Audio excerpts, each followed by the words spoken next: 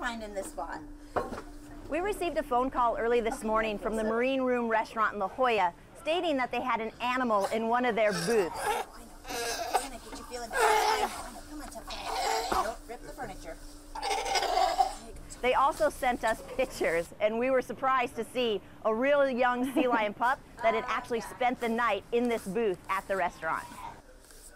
Specifically, San Diego County has been having very high tides and very low tides. They've also been having a lot of stormy weather. And these pups are looking for high ground and warm areas to haul out for the night.